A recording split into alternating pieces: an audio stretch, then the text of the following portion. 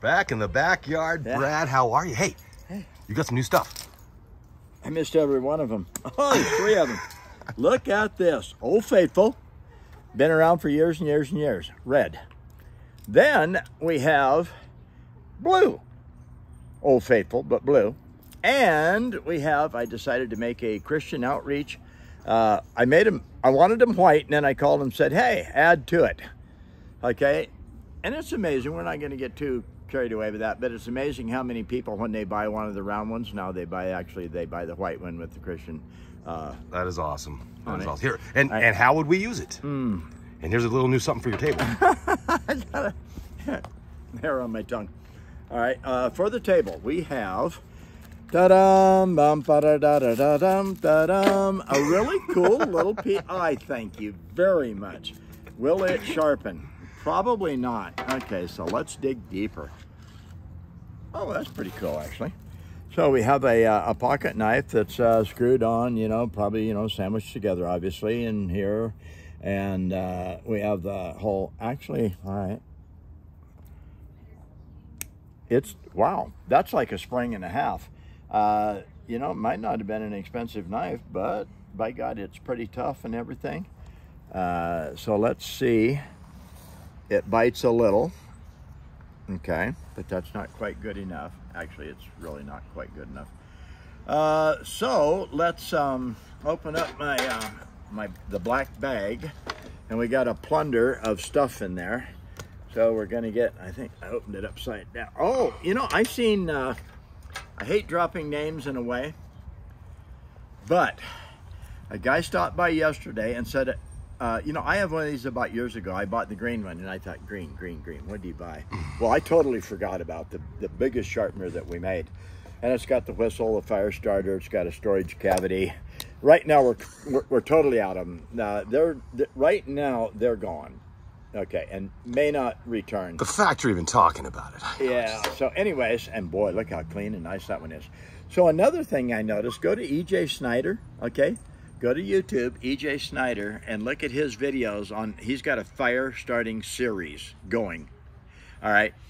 And I noticed that E.J. Snyder from Discovery Channel Naked and Afraid, 40-Day Challenge, Dual Survivor, all that stuff, E.J. Snyder. And E.J., if you happen to watch my videos, thank you very much for being my friend, quite a few years now. And I'm really glad to see that you're actually using my sharpener for the fire starter, okay? But just take a look and you'll see E.J. Snyder using this one right here to make the spark to start his fires, okay?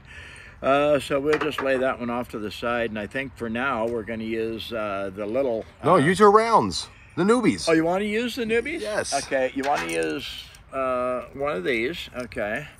And... that's a nice Patriot pack you got let's there. see, I think I can do this. Yeah, red, white, and blue, the Patriot pack, order all 3 for only $139.95. I'll put them on sale, though, people. Don't believe them. You may get a discount, but for me, I'm going to charge $139.95 for them. Then $25 shipping, so you're better off if you go to the website, I'm pretty sure. All right, so anyway, we have a knife here. Okay, we have our normal thing. We have a square corner lengthways there, and we have a square corner lengthways here. I call it the open face straight line corners. Lots of things I can do with that. So I'm going to set it on here. So if you look, no, don't get too high. Look right straight in so you can see that's parallel right there. 15 degrees is somewhere in that neighborhood. Let it turn. Come down here where it's comfortable. All right, match the bevel, look at the shine. If it shines too much on the apex, I call that the toe. The heel is back here. If I hold still, you can already see there's a little dark line between the apex and the heel. That's because they actually ground this, and the very furthest part out on the grinding wheel goes a little deeper than it does on the toe or the heel. So I can look at that and see if I'm tipping it right, and when it gets shiny all the way across from the heel to the apex, the toe of the blade, the cut, okay, the toe of the bevel. All right, just throwing a lot of words out there so you really do get the idea. A lot of people call things different names. I do that all the time because I have never been, nor will I ever be, a really, boy, feel that heat all of a sudden? Good. I mean, that was like a furnace got turned on. And just like that, go right on out here. You can set them down on your knee and do this, and no, I'm not filling my pants with shavings, because in the first place, there's no visible shavings even coming off of this blade when I touch it that light. And I didn't do the Denver magazine test first. Uh-oh, shame on me. So we did that, that. Well, I did show you this. Now watch, I'll get in the sun. Okay, if I touch that light, okay, it's actually getting quite sharp. So we'll do this just a little more, like that. Now do this side, come back here and back by the hilt, out this way. I know I didn't say kilt. That is something that the Scotsmen wear, I think. So just like that.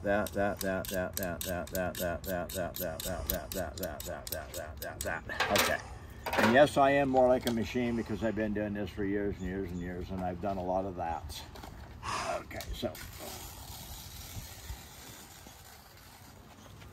Denver magazine.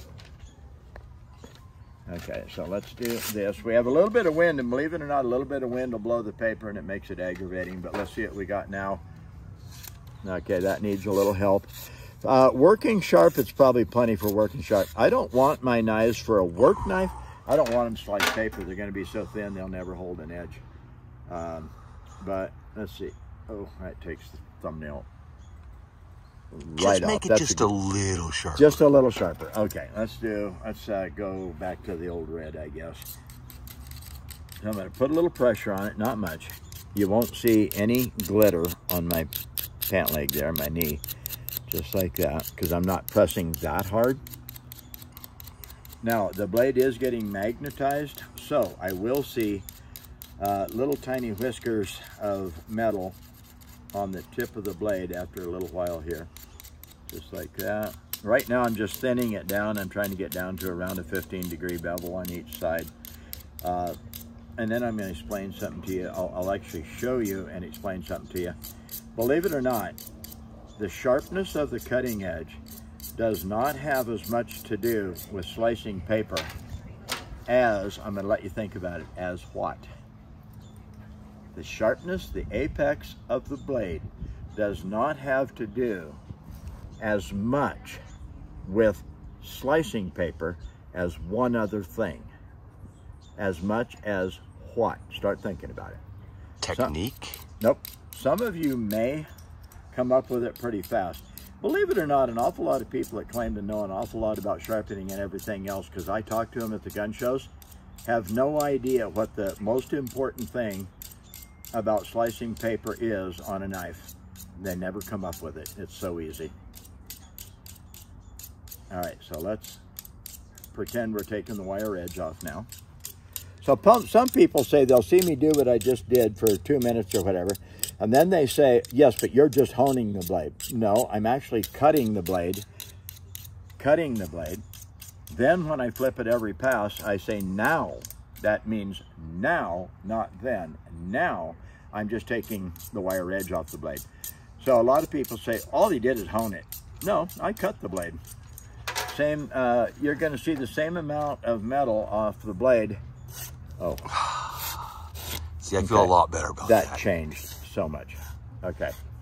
So now I'm going to tell you the most important thing about slicing paper is actually how wide is it at the heel. So your heel is back here. I'm not pointing probably to it. Can't see, but back here, not out there. This is the toe of the blade. That's the apex, the heel of the blade. Here's the most important thing about how well a knife will slice paper. How thick is the heel? Because you have to force the heel, the thickness, through the paper, and you actually have to force the paper apart. So especially if you were to push test, I got to just get moving here. All right. When I do that, the heel has to actually push the paper apart, because if I just cut it with a micro thousandths of an inch, it doesn't have to spread. It would just go right through it. But if you're going to slice paper, and this needs a little bit more, that's not bad. But, okay, if I put the paper back together like this to match only the thickness of the blade, see how far that paper's got to come apart? So I actually have to force that side out. And then the deeper you go, let's say I go here, from here to there, from here to there, I actually have to bend that paper out or turn it or something, or I'm not going to get that knife through there. So when you slice and you see somebody else slice and you see me slicing paper and you say, oh, that's really not very sharp, you do have to take in consideration how thick is the blade. See, this is a pretty thin blade. Then it's, you know, ground flat. Then it's not hollow ground. It maybe has a tiny hollow ground to it. But otherwise, it's more like a Scandi grind with what they call the secondary bevel on it. It's not a micro bevel, it's secondary bevel. And so back here at the heel, if you were to measure how thick it is right straight through the blade from this heel to that heel, that is how far the knife actually has to push the paper apart to get the knife through there. So if you have a chef knife that's only 5/16 to possibly a 1/16 of an inch thick back here, then you have 2 inches. It tapers all the way down, down, down, down, down, down, and then it has a little teeny tiny secondary bevel on it. So at the heel of the blade on a chef knife, you're probably going to be half the thickness of this knife right here. So it's going to slice through the paper an awful lot easier. And besides that, with a really big knife, believe it or not, you can slice through paper an awful lot easier just because of the dynamics of a bigger knife, longer knife, and all that versus a pocket knife. So for a working edge on, let's just make it a little bit sharper. That is plenty sharp, but let's just hurry. This side, and I'm going to thin it a little. I'm going to press hard enough. Okay, watch this. I'm going to press hard enough. Hopefully I get some glitter on that black surface. I'm probably still not pressing hard enough. And I turn it over and do the same thing. I'm going to cut this side pretty hard to get the heel thinner, and then I'll show you. And I'm mainly pushing down on it when I go forwards. So to make a knife, reprofile a knife, sharpen a knife, hone the knife, finish the entire process, I can do it all with my corner sticking out there on my sharpener. Okay, I'm seeing glitter on the black surface, just like that. And I'm starting to see the bevel changing because I'm thinning it down. I'm going for from what was probably 20 degrees on this knife from the factory down more like the 15 or even possibly 10. All right, now come in close, whatever you need to do. See all the metal on the table? As hard as I was pressing, as much as I did that, backed up by a solid surface, everything else, that's all the metal I took off. That's because I was pressing down hard. So you people out there that you instantly go to this, oh, you just took off too much metal. You ruined that blade. You ruined the cutting edge. That's what you sound like. You ruined that cutting edge. Go see a psychiatrist, especially one that sharpens knives. So just like this, and then I'm going to show you the blade after I cut it hard for what, 3 minutes maybe? I've been doing that. So obviously it doesn't take off too much metal very fast, because if it was really taking metal off, it wouldn't have taken me 2 or 3 minutes to reprofile that blade. So, you know, think what you want to. Ignorance is bliss in your own mind. You can say anything you want to. You don't have to back it up. You don't have to prove it. You don't have to be in front of anybody. Nobody knows who you are. You can say anything you want to. That's why I tell people all the time, bet me. All right, so also, I'm going to tell you another little secret. Get rid of that one. If I go lengthways like this, you actually kind of have to capture the blade deep.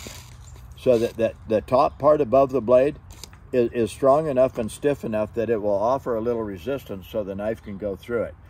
The more shallow, this little cut here, okay, on a really sharp knife, and if I cut up, okay, now I'm trying to stretch the paper so the paper gets more rigid. I tell everybody everything I know there is about slicing paper. I don't try to hide anything. Now see, and I use thin paper. Now I'm gonna cut up, and I can almost get it to cut off. So I'll give you, you know, paper cutting 101. I'll tell you everything I know there is about it. I'll tell you how to cut paper.